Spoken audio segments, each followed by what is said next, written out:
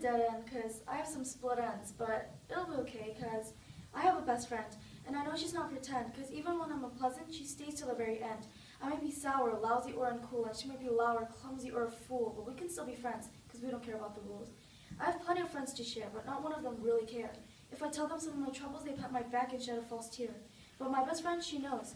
She sits me down gently and sprays me with a hose. She tells me life goes on, and I smile more composed.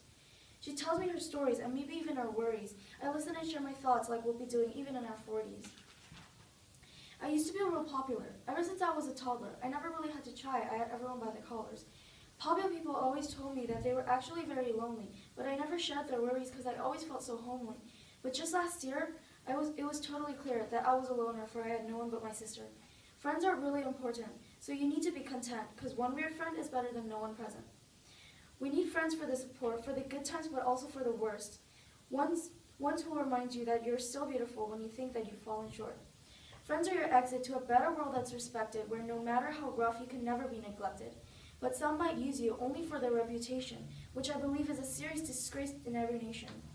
Nobody should ever be treated like that, especially if it was someone who trusted the affiliation. So try finding a true companion who only seeks your compassion, because they only want your support, so share it like a real champion.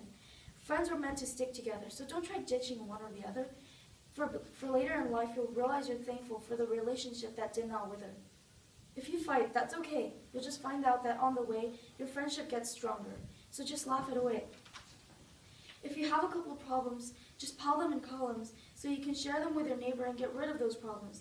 Your neighbor might even give you advice of whether something is deceitful or nice. So sit and relax as you take in new views. She might even offer you chicken and rice.